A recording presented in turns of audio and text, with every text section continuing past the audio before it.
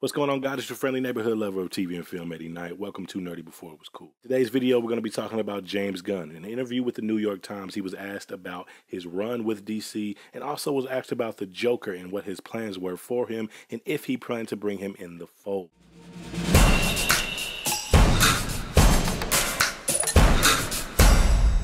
James Gunn basically said he is not interested in bringing the Joker in at all. James Gunn said, and I quote, "There's all sorts of characters that I'm interested in, and the Joker just isn't one of them.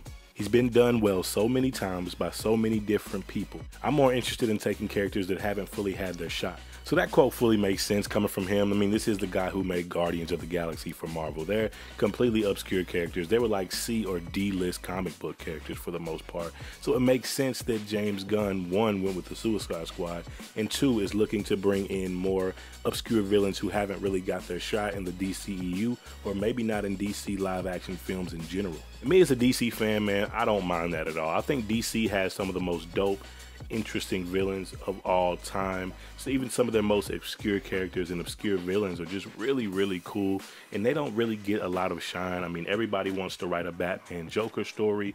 I was super hyped for the Deathstroke movie, but we're probably not gonna get that. We haven't seen a Lex Luthor, well, a good Lex Luthor in the DCEU yet. We don't have a Penguin in the DCEU. Yeah, Penguin is gonna be coming in later in the Matt Reeves universe, but there's gonna be something that's completely separate from the DCEU. So I do want to see some more villains come into the fold in the official DC extended universe. But he went on to say that he feels extremely connected to Harley Quinn, and also that Harley Quinn has been the easiest character that he's ever written. I don't know how I feel about this per se, because as much as I love Margot Robbie as Harley Quinn, I don't necessarily like the whole drunken idiot stumbling into luck, winning every situation she's in just because she's Harley and she gets lucky. I don't necessarily like that angle, but I do love Margot Robbie's performance and I do want to see her story continue. But Harley Quinn is so tied to the Joker that I don't see how you can keep telling her story without introducing more of the Joker in the future.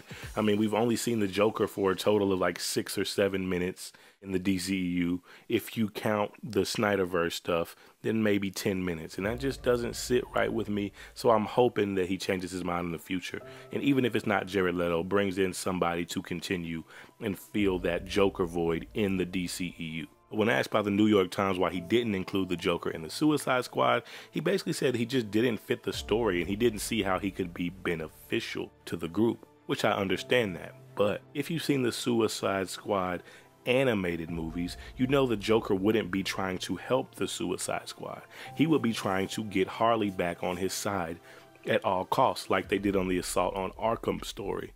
So he would be not a helper of the team, he would be a further interference to the team by trying to get Harley back at all costs. And I think that's going to be a really dope angle if somebody does try to insert that in to the lore of the Suicide Squad, whichever one they tend to go with. But yeah, man, he's been talking about extending his villain verse in the DCEU, and I'm excited about that. Like I said, I would love to see more DC villains pop up in the DCEU. But anyways, y'all, what do y'all think about this as a whole? Do you think that he should include the Joker in the future? Do you think the DCEU is okay without a current Joker right now? Do you want Jared Leto back? Whatever you want to happen in the future with the DCEU, Suicide Squad, and the Joker, let me know down in the comments, man. It's your boy Eddie Knight, and I'm out.